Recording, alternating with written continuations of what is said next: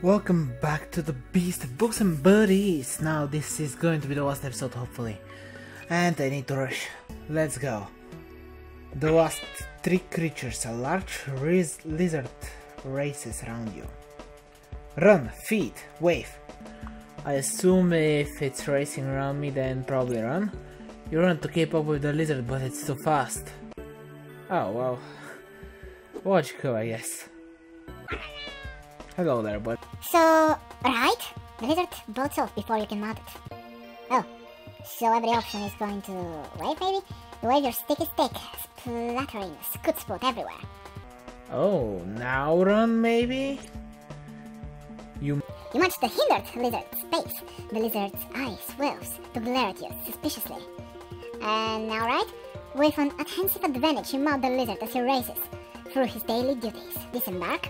Having experienced a laugh and a life of brisklisk, the lizard drops you off where you got on. Alright, so I didn't get all the information. The lizard is long gone before you can retrieve anything from it. Okay, so I need to go on ahead and wave the scoot spoot everywhere, then feed. Your hands are still sticky from the scoot spoot splatter. Alright, run. Yep, he's looking at me suspiciously. The lizard's speed increases exponentially until it runs straight for a mountain off in the distance. Very intriguing. What am I supposed to do with you? Give. What can I give him? You give the lizard a back rub. It gives you a thumbs up. Now give again. Okay, now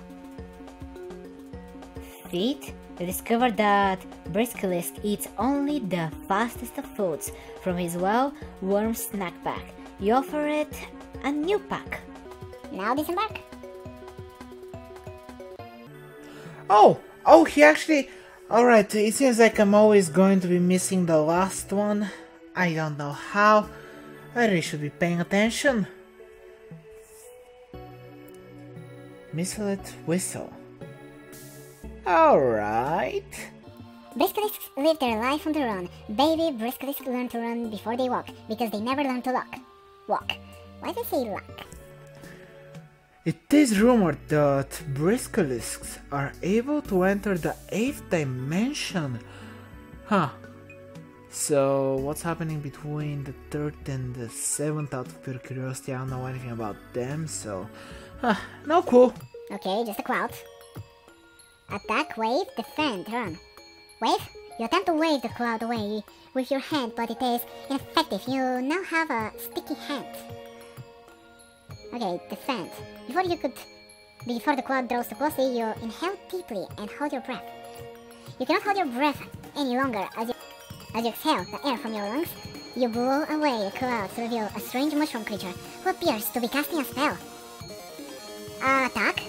You whop the mushroom on the head. It lets out a little poot. The little poot is debilitating. You fall unconscious. Fungus arcanus. Very peculiar. So, should I defend more? Unable to find sufficient cover, you find yourself caught by the mushroom's quad kill. Oh, so it killed me? No? Well, seems like my character is immortal, which is very good. Very useful. Now, I try to attack, so wave. You wave your hand, mirroring the mushroom's movements, and you accidentally counter its quad kill. Oh great, this is a guessing game. Feed! Great. You extend an offering, but the mushroom keeps its distance. It doesn't seem to like the smell of you or your snacks. I mean, it doesn't give me the option to do anything. I'm clicking everything and it simply doesn't do a thing. Really? What do I need then? But there's nothing else. I tried pretty positive almost all the options at least. So there shouldn't be a better way of doing this. I must be missing something. As you flee, you also see the mushroom is fleeing. I don't know. I can't figure out that one. Let's just check the last creature. A nightmarish operation looms over you. GTFO. Attack, turn, defend. Oh great, the same as the last one. Defend! A flaming drive of darkness emerges from the raft's hand.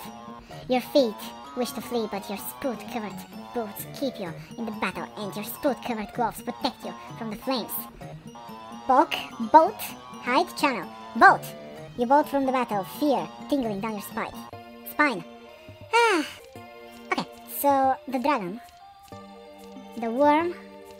Okay, so the dragon, the worm, the mushroom, and this guide. Only 4 creatures. You explore the ground beneath the grass and discover a sword. You recognize the sword from a catalog of swords and sundries. It is Kusanagi no Tsurugi, the grass-cutting sword. Not reading that. I already read too much. Let's be honest, I butchered the pronunciation too much.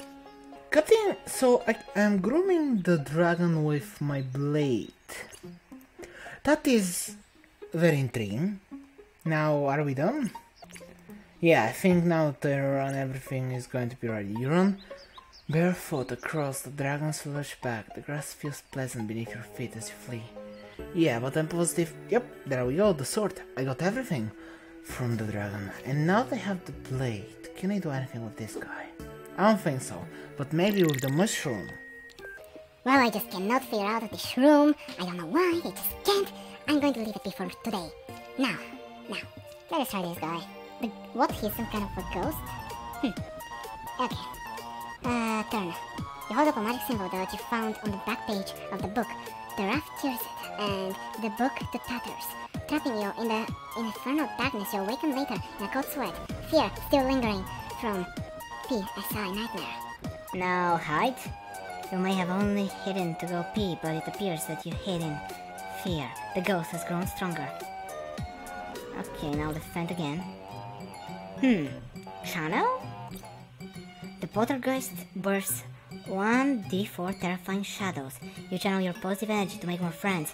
You distribute 1d4 fanny packs. High five?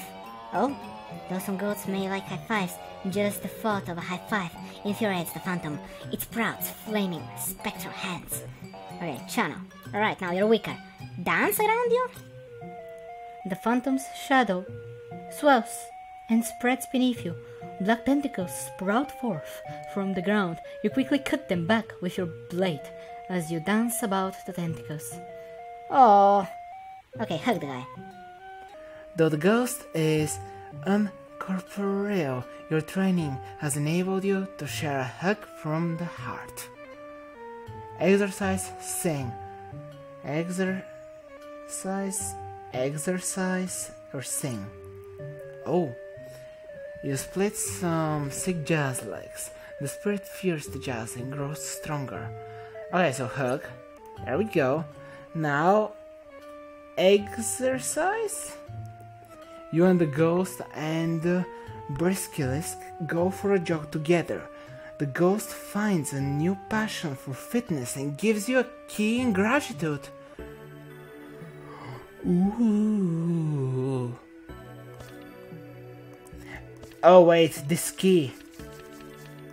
Is it... Your buddies have a present for you. Huh. Alright, that's awesome enough, but... I cannot count this as a victory because I haven't unlocked 2 of them, but... This one is not over yet. How can it be not over? It must be over. Okay, I can feel it. In depression, the spirit casts sweets. You suddenly want to eat sweets and withdraw a muffin from your snack pack and share it with the ghost. Oh! And now I can go on ahead and exercise and we're cool. Oh, there we go! Gung-ho ghosts aren't necessarily malevolent, but sometimes trying your best is very hard and they lose perspective. When facing a gung-ho ghost, bring plenty of supplies and be ready to exercise. Right, well that's honestly intriguing, but with that, I have only 2 more creatures left and they're slightly triggering me. And I cannot figure out this one either. Well, if that is the case, I will go on ahead and let this to a mystery. For anyone who wants to play the game, might discover them themselves. But I hope you enjoyed this. I'm going to count it as a victory, even though it's technically not. But I will, so I hope you enjoyed it. If you did, go ahead, comment and subscribe, but at least for now. Well, to be honest, I was expecting to be perfectly honest, I had the expectations of giving up way earlier. Oh my goodness, I'm such an idiot. Now that I have the stinky smell and I defend. There we go. Now, this time, I can defend behind the walk. I can wave. Alright, defend. Alright, perfect. Now I can feed it. The mushroom approaches cautiously, but appears to be put at ease by your stinky hand. It trades you a pungent potion for a selection of your smelliest snacks. Great. Now I run and now I'm done. Yes, oh my goodness, thank you. I'm not feeling as bad now. Sporecasters cast stinking cloud before battle begins to obfuse their presence. If their shroud of fog is dispersed, they will readily retaliate with Ray of Decay, Quad Kill, or Spornado. Whew! Okay. Now we have just a single one left. Oh yes, so I was supposed to complete the mushroom. You enable a sip of your magic potion. The worm swallows up a stone. Folk, the worm's stony skin feels like living earth. The worm excretes a dusty tooth. You unleash an exemplary explosion. The worm restores with a plort. You collect some sparkly dust. And now I'm done. Yep. There we go, I did everything, right? I run bravely, and I completed the book. That's why you should give it everything you got, and you will finish even the most basic and simple games that if you didn't finish you would feel incredibly embarrassed about. And oh, I'm so happy. Hope you enjoyed this. If you did, go ahead, comment and subscribe, but at least for now, bye.